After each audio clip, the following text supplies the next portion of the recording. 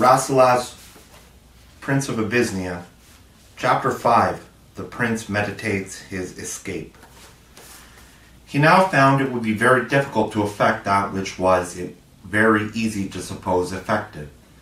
When he looked round him, he saw himself confined by the bars of nature, which had never yet been broken, and by the gate through which none that had once passed it were ever able to return.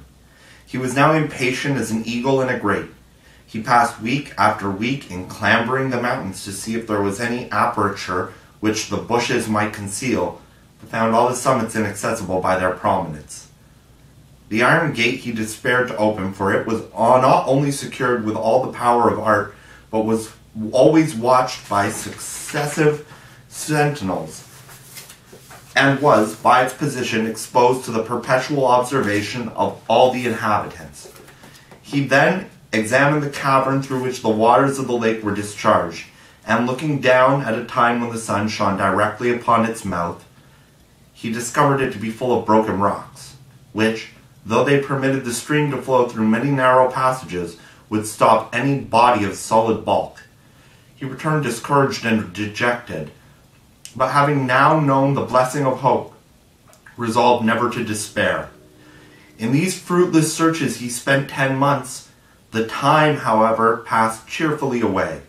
In the morning he rose with new hope, and in the evening applauded his own diligence, and in the night slept sound after his fatigue.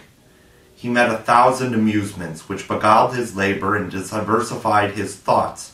He discerned the various instincts of animals and properties of plants, and found the place replete with wonders, of which he proposed to solace himself with the contemplation, if he should never be able to accomplish his flight. Rejoicing that his endeavors, though yet unsuccessful, had supplied him with a source of inexhaustible inquiry. But his original curiosity was not yet abated. He resolved to obtain some knowledge of the ways of men. His wish still continued, but his hope grew less. He ceased to survey any longer the walls of his prison, but spared to search by new toils for interstices which he knew could not be found, yet determined to keep his design always in view, and lay hold on any expedient that time should offer. Chapter 6. A Dissertation on the Art of Flying. Among the artists that have been allured into the Happy Valley to labor for the accommodation and pleasure of its inhabitants was a man eminent for his knowledge of the mechanical powers, who had contrived many engines, both of use and recreation. By a wheel which the steam turned, he forced the water into a tower, whence it was distributed to all the apartments of the palace. He erected a pavilion in the garden, around which he kept the air always cool by artificial showers. One of the groves appropriated to the ladies was ventilated by fans, to which the rivulets that ran through it gave constant motion, and instruments of soft music were placed at proper distances, of which some played by the impulse of the wind, and some by the powers of the stream. This artist was sometimes visited by Rasselas, who was pleased with every kind of knowledge, imagining that the time would come when all his acquisitions should be of use to him in the open world. He came one day to amuse himself in his usual manner, and found the master busy in building a sailing chariot. He saw the design was practicable upon a level surface, and with expressions of great esteem solicited its completion. The workman was pleased to find himself so regarded by the prince, and resolved to gain yet higher honors. "Sir," said he, "you have seen but a small part of what the mechanic sciences can perform. I have long been of the opinion that, instead of tardy conveyance of ships and chariots, man might use the swifter migration of wings, that the fields of air are open to knowledge, and that only ignorance and idleness need crawl upon the ground." This hint rekindled the prince's desire of passing the mountains. Having seen what the machinist had already performed, he was willing to fancy that he could do more, yet resolved to inquire further before he suffered hope to afflict him by disappointment. "I am afraid," he said to the artist, "that your imagination prevails over your skill, and that you now tell me rather what you wish than what you know. Every animal has his element assigned to him. The birds have the air, and man and beasts the earth." "So," replied the mechanist, "fishes have the water, in which yet beasts can swim by nature, and man by art. He that can swim needs not despair to fly.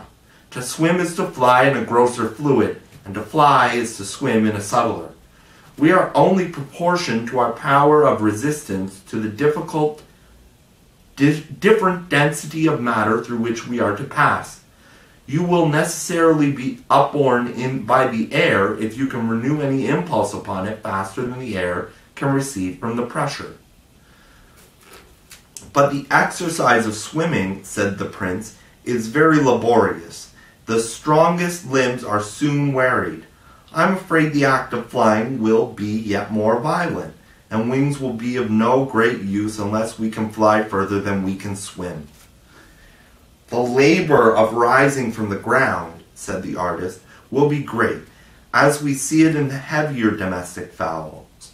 But as we mount higher, the earth's attraction and the body's gravity will gradually be diminished, till we shall arrive at a region where the man will float in the air without any tendency to fall.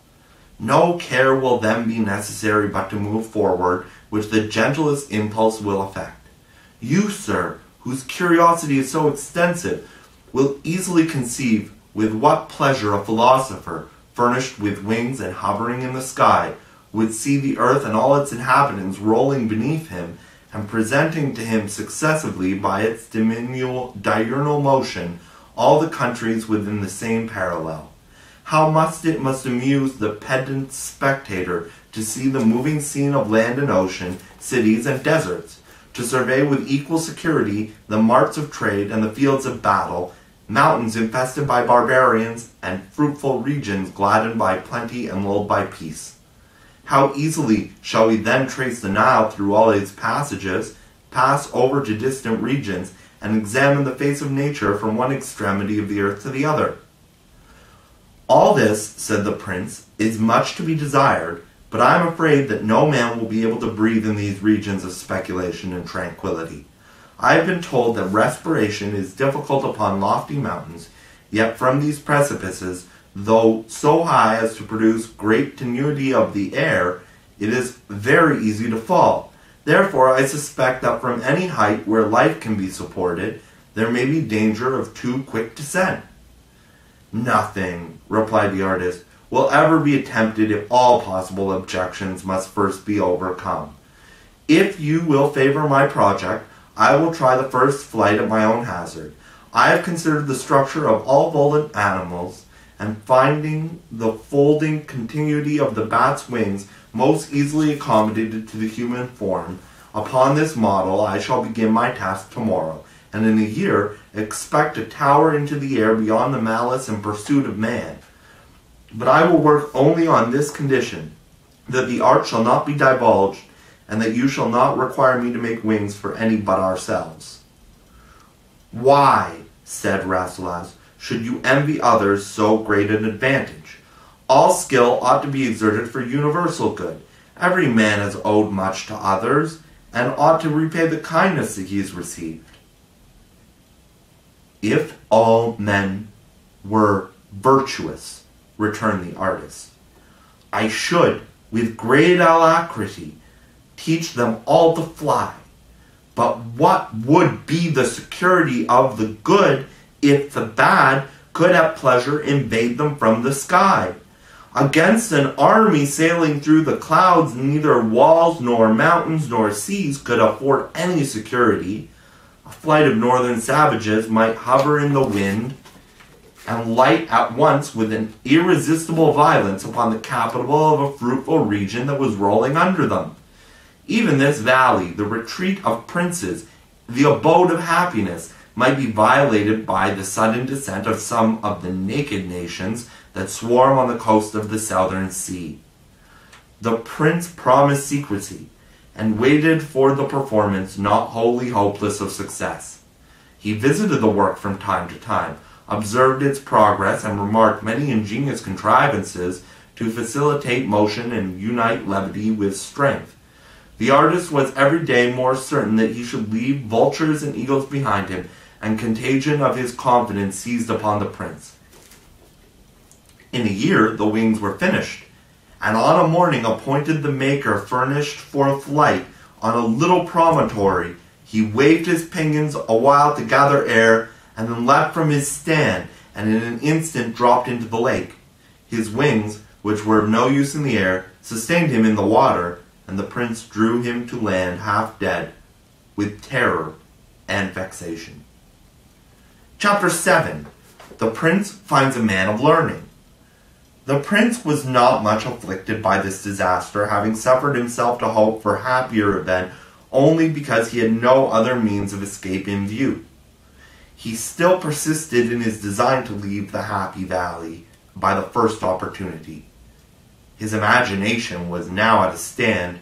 He had no prospect of entering into the world, and notwithstanding all his endeavors to support himself, discontent by degrees preyed upon him, and began again to lose his thoughts in sadness when the rainy season, which in these countries is periodical, made it inconvenient to wander in the woods. The rain continued longer and with more violence than had ever been known. The clouds broke on the surrounding mountains, and torrents streamed into the plain on every side till the cavern was too narrow to discharge the water. The lake overflowed its banks, and all the levels of the valley was covered with the inundation. The eminence on which the palace was built, and some other spots of rising ground, were all that the eye could now discover.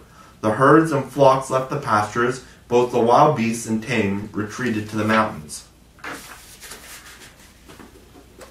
The inundation confined all the princes to domestic amusements, and the attention of Rasselas was particularly seized by a poem which Imlac rehearsed upon the various conditions of humanity. He commanded the poet to attend him in his apartment and recite the verses a second time. Then, entering into familiar talk, he thought himself happy in having found a man who knew the world so well and could skillfully paint the scenes of life. He asked 1,000 questions about things to which, though common to all other mortals, his confinement from childhood had kept him a stranger. The poet pitied his ignorance and loved his curiosity, and entertained him from day to day with novelty and instruction, so that the prince regretted the necessity of sleep, and longed till the morning should renew his pleasure. As they were sitting together, the prince commanded Imlac to relate his history, and to tell by what accident he was forced, or what motive induced, to choose his life in the Happy Valley. As he was going to begin his narrative, Rasselas was called to a concert and obliged to restrain his curiosity till the evening. Chapter 8. The History of Imlac.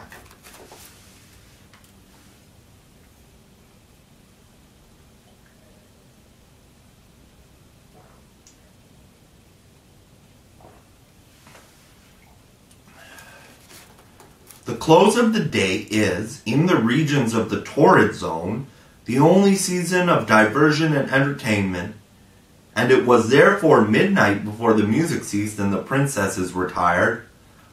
Rasselas then called for his companion, and required him to begin the story of his life. "Sir," said Imlac, "my history will not be long. The life that is devoted to knowledge passes silently away, and is very little diversified by events. To talk in public, to think in solitude, to read and to hear, to inquire and answer inquiries is the business of a scholar. He wanders about the world without pomp or terror, and is neither known nor valued but by men like himself. I was born in the kingdom of Guama, at no great distance from the fountain of the Nile. My father was a wealthy merchant who traded between the inland countries of Africa and the ports of the Red Sea. He was honest, frugal, and diligent, but of mean sentiments and narrow comprehension. He desired only to be rich, and to conceal his riches lest he should be spoiled by the governors of the province. Surely, said the prince, My father must be negligent of his charge if any man in his dominion dares to take what belongs to another. Does he not know that kings are accountable for injustice permitted as well as done? If I were the emperor, not the meanest of my subjects should be oppressed with impunity. My blood boils when I am told that a merchant does not enjoy his honest gains for fear of losing them by the rapacity of power. Name the governor who robbed the people, that I may declare his crimes to the emperor. Sir, said Imlac, your ardor is natural effect of virtue animated by youth.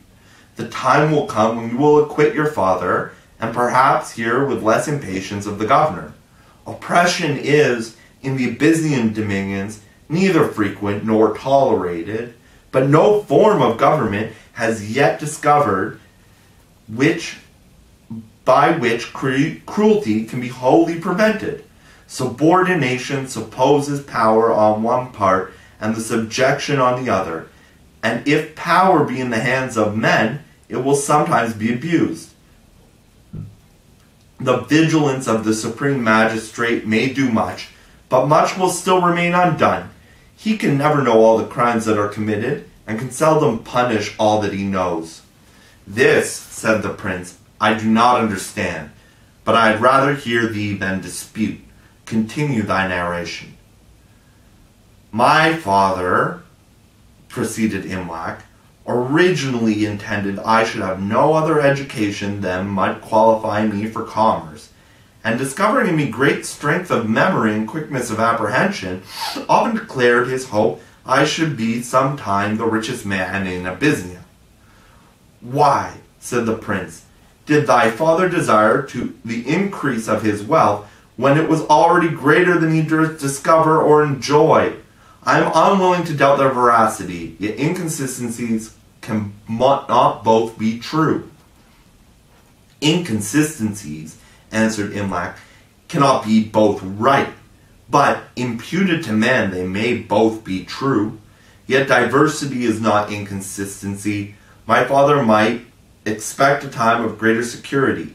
However, some desire is necessary to keep life in motion, and he whose real wants are supplied must admit those of fancy. This, said the prince, I can in some measure conceive. I repent that I interrupted thee. With this hope, proceeded Imlac, he sent me to school. But when I had once found the delight of knowledge, and felt the pleasure of intelligence and the pride of invention, I began silently to despise riches, and determined to disappoint the purpose of my father, whose grossness of conception raised my pity. I was 20 years old before his tenderness would expose me to the fatigue of travel, in which time I had been instructed by successive masters in all the literature of my native country. As every hour taught me something new, I lived in a continual course of gratification, but as I advanced towards manhood, I lost much of the reverence with which I had been used to look on my instructors, because when the lessons were ended, I did not find them wiser or better than common men. At length my father resolved to initiate me in commerce, and, opening one of his subterranean treasuries, counted out 10,000 pieces of gold. This, young man, said he, is the stock with which you must negotiate. I began with less than a fifth part, and you see how diligence and parsimony have increased it. This is your own to waste or improve. If you squander it by negligence or caprice, you must wait for my death before you will be rich. If in 4 years you double your stock, we will thenceforward let subordination cease, and live together as friends and partners, for he shall always be equal with me who is equally skilled in the art of growing rich. We laid out our money upon camels, concealed in bales of cheap goods, and traveled to the shore of the Red Sea. When I cast my eye on the expanse of water, my heart bounded like that of a prisoner escaped. I felt inextinguishable curiosity kindled in my mind, and resolved to snatch this opportunity of seeing the manners of other nations and of learning sciences unknown in Abyssinia. I remembered what my father had obliged me to the improvement of my stock, not by a promise, which I thought not to violate, but by a penalty, which I was at liberty to incur. and therefore determined to gratify my predominant desire, and, by drinking at the fountain of knowledge, to quench the thirst of curiosity. And I was supposed to trade without connection with my father. It was as easy for me to become acquainted with the master of a ship and procure a passage to some other country. I had no motive of choice to regulate my voyage.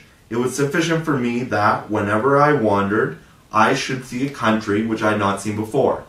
I therefore entered a ship bound for Surat, having left a letter for my father declaring my intention.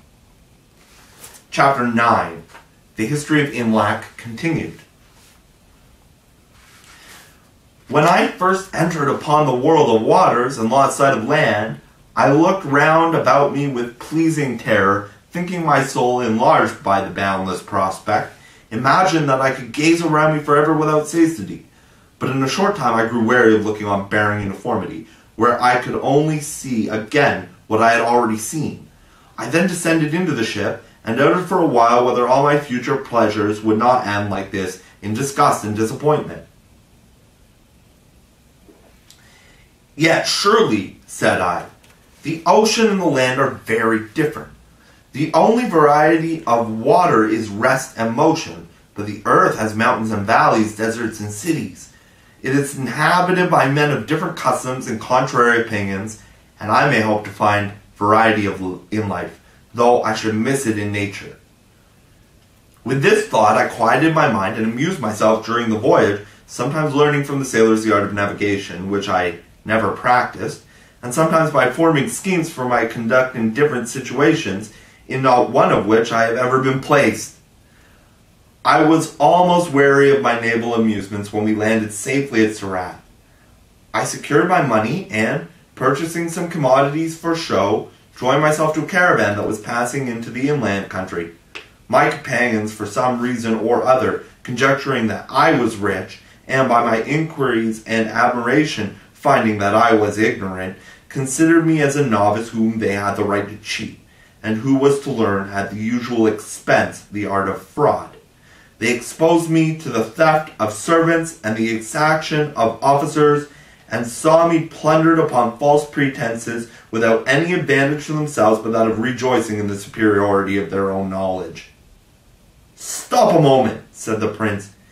Is there such depravity in man as he should injure another without benefit to himself? I can easily conceive that all are pleased with superiority, but your ignorance was merely accidental, which, being neither your crime nor your folly, could afford them no reason to applaud themselves, and the knowledge which they had, and which you wanted, they might have effectually have shown by warning as betraying you.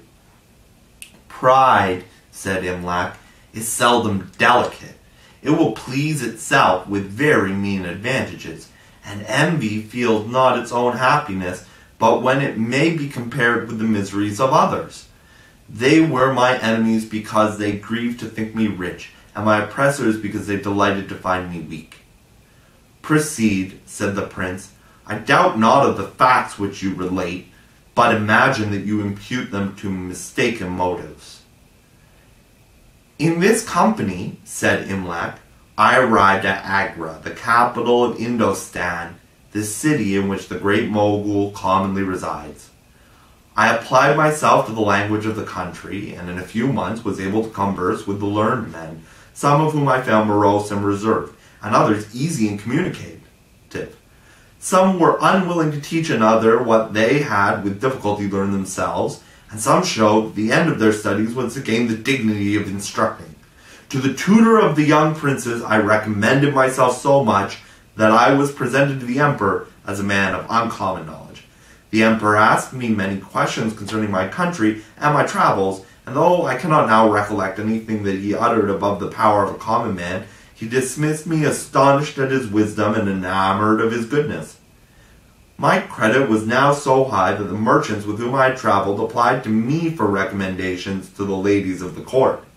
I was surprised at their confidence of solicitation, and gently reproached them with their practices on the road. They heard me with cold indifference, and showed no tokens of shame or sorrow. They then urged their requests with the offer of a bribe, but what I would not do for kindness, I would not do for money, and refused them, not because they had injured me, but because I would not enable them to injure others. For I know they would have made use of my credit to cheat those who should buy their wares. Having resided at Agra till there was no more to be learned, I traveled into Persia, where I saw many remains of ancient magnificence, and observed many new accommodations of life. The Persians are a nation eminently social, and their assemblies afford me daily opportunities of remarking characters and manners, and of tracing human nature through all its variations. From Persia, I passed into Arabia, where I saw a nation at once pastoral and warlike, who live without any settled habitation, whose only wealth is their flocks and herds, yet carried on through all ages as a hereditary war with all mankind, though they neither covet nor envy their possessions. Chapter 10. Imlac's History Continued. A dissertation upon poetry. Wherever I went, I found that poetry was considered as the highest learning, and regarded with a veneration somewhat approaching to that which man would pay to the angelic nature. And yet it fills me with wonder that in almost all countries the most ancient poets are considered the best, whether it be that every other kind of knowledge is an acquisition gradually attained, and poetry is a gift conferred at once, or that the first poet of every nation surprised them as a novelty, and retained the credit by consent which it received by accident at first, or whether, as the province of poetry is to describe nature and passion, which are always the same, the first writers took possession of the most striking objects for description, and the most probable occurrence for fiction, and left nothing to those that followed them but transcription of the same events and new combinations of the same things. Whatever be the reason, it is commonly observed that the early writers are in possession of nature, and their followers of art, that the first excel in strength and invention, and the later in elegance and refinement. I was desirous to add my name to this illustrious fraternity. I read all the poets of Persia and Arabia, and was able to repeat by memory the volumes that are suspended in the mosque of Mecca. But I soon found that no man was ever great by imitations. My desire of excellence impelled me to transfer my attention to nature and to life. Nature was to be my subject, and men to be my auditors. I could never describe what I had not seen. I could not hope to move those with delight or terror whose interests and opinions I did not understand. Being now resolved to be a poet, I saw everything with new purpose. My sphere of attention was suddenly magnified. No kind of knowledge was to be overlooked. I arranged mountains and deserts for images and resemblances, and pictured upon my mind every tree of the forest and flower of the valley. I observed with equal care the crags of rock and the pinnacles of the palace. Sometimes I wandered along the mazes of the rivulet, and sometimes watched the changes of the summer clouds. To a poet, nothing can be useless. Whatever is beautiful and whatever is dreadful must be familiar to his imagination. He must be conversant with all that is awfully vast or elegantly little. The plants of the garden, the animals of the wood, the minerals of the earth, the meteors of the sky, must all concur to store his mind with inexhaustible variety, for every idea is useful for the enforcement or decoration of moral or religious truth, and he who knows most will have the most power of diversifying his scenes and of gratifying his reader with remote allusions and unexpected instruction. All the appearances of nature I was therefore careful to study, and every country which I have surveyed has contributed something to my poetical powers. In so wide a survey, said the prince, you must surely have left much unobserved. I have lived till now within the circuit of these mountains, and yet cannot walk abroad without the sight of something which I had never beheld before, or never heeded. This business of a poet, said Imlac, is to examine not the individual but the species, to remark general properties and large appearances. He does not number the streaks of the tulip, or describe the different shades of the verdure of the forest. He is to exhibit in his portraits of nature such prominent and striking features as recall to the original every mind, and must neglect the minuter discriminations, which one may have remarked and altogether have neglected, for those characteristics which are alike obvious to vigilance and carelessness. But the knowledge of nature is only half the task of the poet. He must be acquainted likewise with all modes of life. His character requires that he estimate the happiness and misery of every condition, observe the power of all the passions in their combinations, and trace the changes of the human mind as they are modified by various institutions and accidental influences of climate or custom. From the sprightliness of infancy to the despondence of decrepitude, he must divest himself of the prejudices of his age or country. He must consider right and wrong in their abstracted and invariable state, and he must disregard present laws and opinions, and rise to the general and transcendental truths, which will always be the same. He must therefore content himself with the slow progress of his name, contemn the applause of his own time, commit his claims to the justice of posterity. He must write as interpreter of nature and legislator of mankind, and consider himself as presiding over the thoughts and manners of future generations, as a being superior to time and place. His labor is not yet at an end. He must know many languages and many sciences, and, that his style might be worthy of his thoughts, must be incessant practice familiarize to himself every delicacy of speech and grace of harmony. Chapter 11. Imlac's narrative continued, a hint of pilgrimage. Imlac now felt the enthusiastic fit, and was proceeding to aggrandize his own profession when the prince cried out, "Enough! Thou hast convinced me that no human being can ever be a poet. Proceed with thy narration." "To be a poet," said Imlac, "is very difficult indeed." "So difficult," returned the prince, "that I will at present hear no more of his labors. Tell me whither thou went when you had seen Persia." "From Persia," said the poet, "I traveled through Syria, and for 3 years resided in Palestine, where I conversed with great numbers of the northern and western nations of Europe, the nations which are now in possession of all power and all knowledge, whose armies are irresistible, and whose fleets command the remotest parts of the globe. When I compared these men with the natives of our own kingdom and those that surround us, they appeared almost another order of beings. In their countries it is difficult to wish for anything that might not be obtained.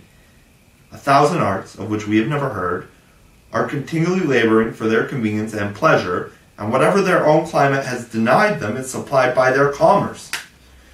"By what means," said the prince, "are Europeans thus powerful?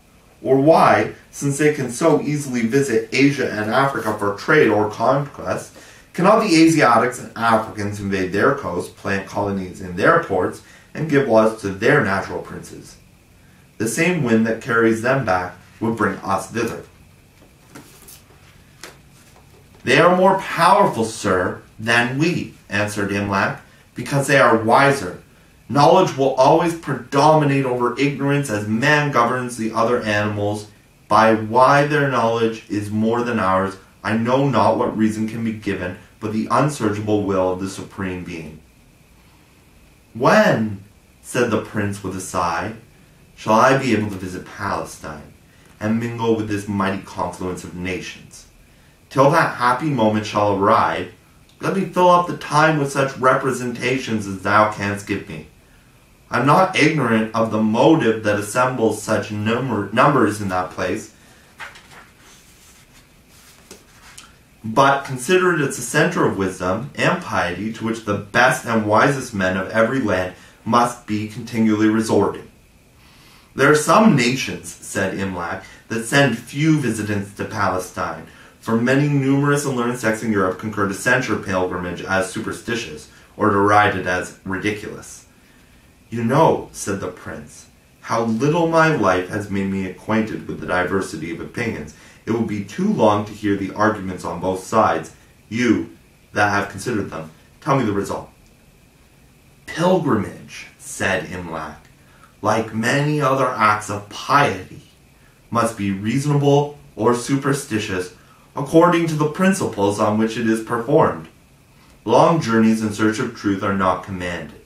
Truth, such as is necessary to the regulation of life, is always found where it is honestly sought. Change of place is no natural cause to the increase of piety, for it inevitably produces dissipation of the mind. Yet, since men go every day to view the fields where great actions have been performed, and return with stronger impressions of the event, curiosity of the same kind might naturally dispose us to view that country where our religion had its beginning, and I believe no man surveys those awful scenes without some confirmation of holy resolutions. That the Supreme Being may be more easily propitiated in one place than another is the dream of idle superstition, but that some places may operate on our own minds in an uncommon manner is an opinion which hourly experience will justify. He who supposes that his vices may be more successfully combated in Palestine will perhaps find himself mistaken. Yet he may go thither without folly. He who thinks they will be more freely pardoned dishonors at once his reason and religion.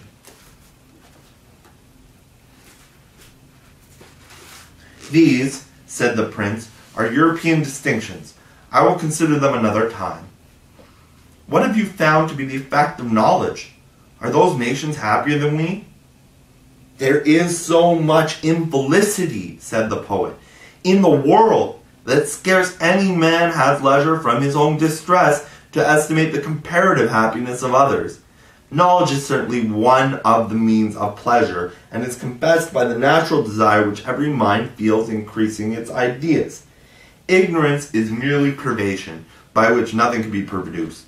It is a vacuity in which the soul sits motionless and torpid for want of attraction, and without knowing why, we always rejoice when we learn, and grieve when we forget. I am therefore inclined to conclude that if nothing counteracts the natural consequence of learning, we grow more happy as our minds take a wider range. In enumerating the particular comforts of life, we shall find many advantages on the side of the Europeans. They cure wounds and diseases with which we languish in Paris. We suffer inclemencies of weather which they can obviate. They have engines for the dispatch of many laborious works which we must perform by manual industry. There is such communication between distant places that one friend can hardly be said to be absent from another. Their policy removes all public inconvenience. They have roads cut through the mountains and bridges laid over their rivers. And if we descend to the privacies of life, their habitations are more commodious and their positions are more secure. They are surely happy, said the prince, who have all these conveniences, of which I envy none so much of the facility with which separated friends interchange their thoughts. The Europeans, answered Imlac, are less unhappy than we, but they are not happy. Human life is everywhere a state in which so much is to be endured and little to be enjoyed.